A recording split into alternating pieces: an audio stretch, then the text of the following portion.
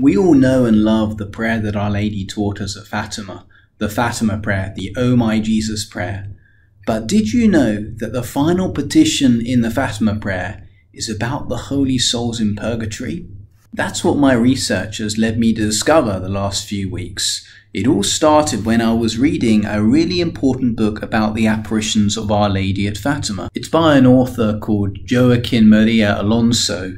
He was the priest who was in charge of writing up or compiling a huge analysis of the message and the events at Fatima, and I think he produced a 12-volume set of books on the apparitions of Our Lady at Fatima, and for one reason or another they were never published. But there is a book that includes a collection of various conferences that he gave on the message of Fatima. It's entitled Doctrine and Spirituality of the Message of Fatima. And on page number 154, he discusses the ejaculatory prayer of the Rosary. Oh my Jesus, forgive us, save us from the fire of hell, lead all souls to heaven, especially those in most need of thy mercy. That's the way that we normally hear the prayer, the way we normally recite it. But actually, he gives a different translation. He says that really the prayer should be understood as the following. O my Jesus, forgive us, save us from the fire of hell, lead all souls from purgatory to heaven, especially the most abandoned. That's how he translates the prayer. And he says he translates that prayer in that way for good reason. He says, I have given this version of the celebrated ejaculatory prayer because after having done many critical studies upon it, I am convinced that the last part refers to the souls in purgatory. And we're not talking about an author, a scholar who knows very little about Our Lady's message at Fatima. He was the priest charged in producing this 12-volume full analysis of the message of Our Lady at Fatima. And he was convinced that that final part of the Fatima prayer was about the holy souls in purgatory. And why is that? Well, it all goes back to the Portuguese version of the prayer. In English, we just have lead all souls to heaven, especially those in most need of thy mercy. But actually, in Portuguese, it doesn't say lead all souls to heaven. Our Lady said, the best English way of translating it seems to be lead all the little souls to heaven, especially those most in need. And in those days, it was a very common practice in Portuguese piety to refer to the holy souls in purgatory as the little souls. I think probably especially with children, trying to encourage them to pray for the poor souls in purgatory. Apparently, the best way to get this across would be, for example, if in English Our Lady had appeared and said, say the following prayer, O my Jesus, forgive us our sins, save us from the fires of hell, lead the poor souls into heaven, especially those in most need of thy mercy. Maybe we would understand the poor souls. That refers to those in purgatory. Or let's say she said, lead the poor suffering souls to heaven, especially those in most need of thy mercy. We would know, oh, she's talking about the souls in purgatory. And in fact, that's how it was understood in the early days of the message of Fatima, certainly in Portugal. And that's why this learned author brings the reality back to our attention. There is, however, more to this story. And that's because in the early days, because it was so well known that the prayer was to do with the souls in purgatory, there arose a formula in English that was the following. O my Jesus, forgive us, save us from the fire of hell, relieve the souls in purgatory, especially the most abandoned.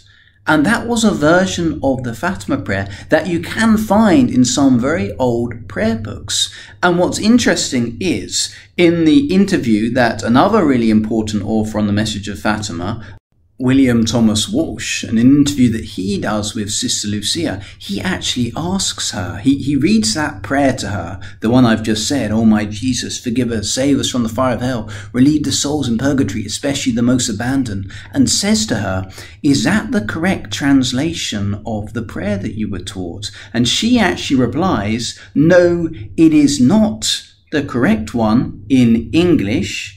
is, O my Jesus, pardon us and save us from the fire of hell. Draw all souls to heaven, especially those in most need. But you see, I think that the confusion is this. Sister Lucy, obviously there's no mention of purgatory in the original version, but it's implied by the use of the word little souls, and that was well understood in the early years of Our Lady of Fatima. And so, but when Sister Lucy is quite boldly presented with this version of the prayer that has made it really literal and obvious that it's about purgatory and delivering souls from purgatory, using the word purgatory, she says, wait a minute, stop. It isn't saying the word purgatory.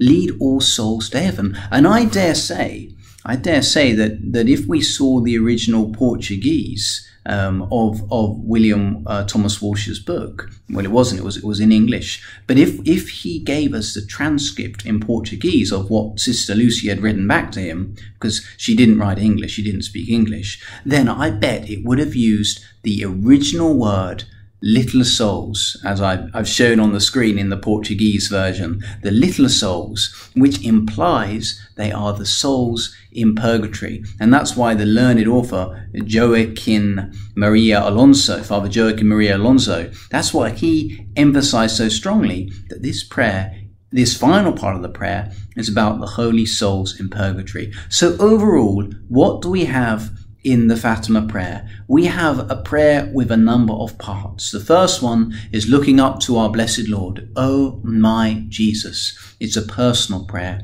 Forgive us our sins. Again, referring to our humanity as a whole, and particularly those who are praying the rosary with you at that moment.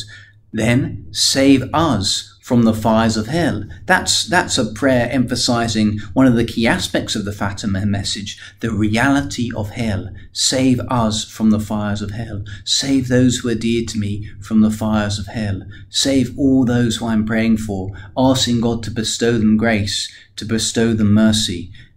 Then we get to the final part. Lead all the little souls, or lead all the holy souls in purgatory into heaven, especially those who are most in need. It's referring to the poor suffering souls in purgatory who are perhaps in the deepest, darkest recesses of purgatory and have been suffering there a long time. How many of us have lost touch with the fact that purgatory is a place of suffering, and that we should want to help those souls out of purgatory to be delivered from the suffering that they're going through? And back in the early part of the 20th century, this was something that people were much more aware of. They were much more devoted to the poor suffering souls in purgatory. And so, and rightly so, Our Lady instructed and encouraged the children in this devotion by reminding them to pray for these poor suffering souls in purgatory, to lead them into heaven, especially the ones who are most abandoned. So that's how we are to understand the Fatima prayer.